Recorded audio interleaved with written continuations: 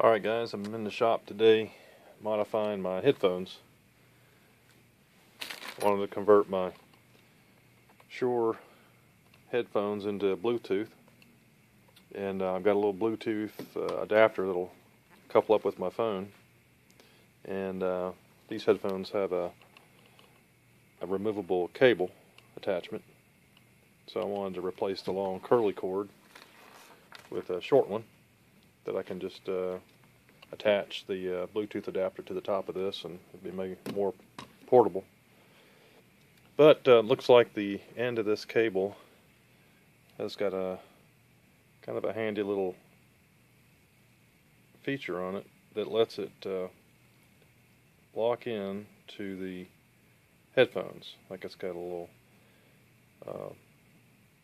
flat that goes up, and you turn it and it locks it in place. So I got to try to machine that on my little cable. So fixtured it up in a little collet here, and it's not the most rigid setup I've ever had, but I think that might work. So we're going to come down and we're going to machine the outside with an end mill, and then I've got a couple little key seat cutters that'll go in there and machine the little groove and the undercuts. Alright, so let's try this.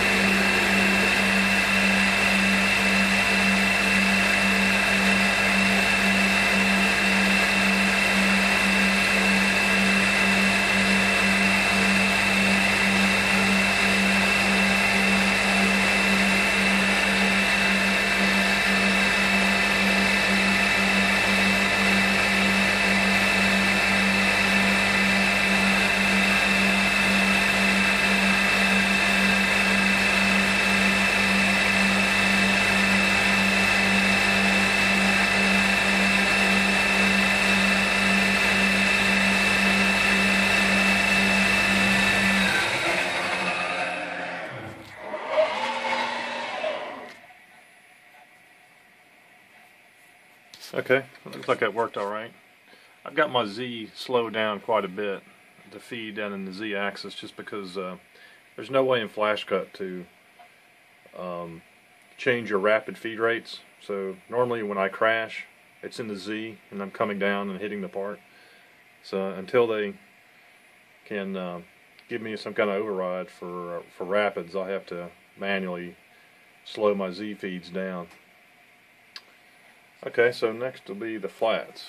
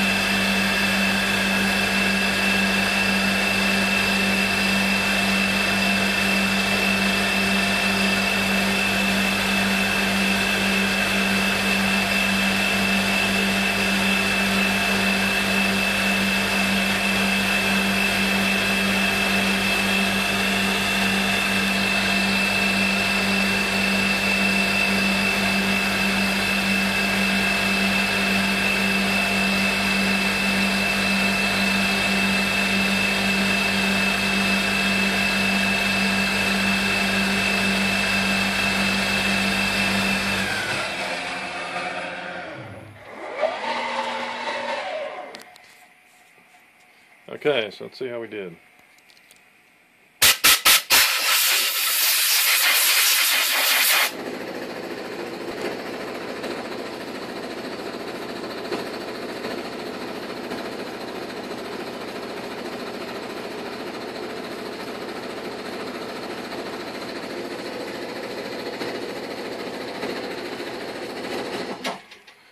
Well, it looks right.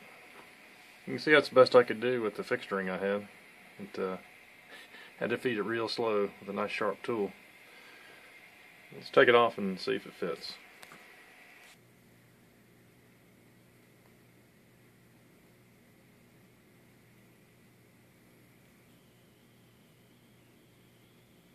Alright, based on the one on the right is the factory one.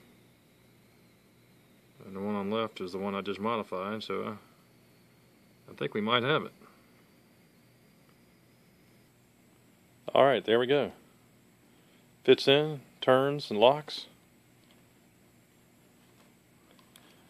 I think I got it. Alright, talk to you later. Okay, so this is the finished headset.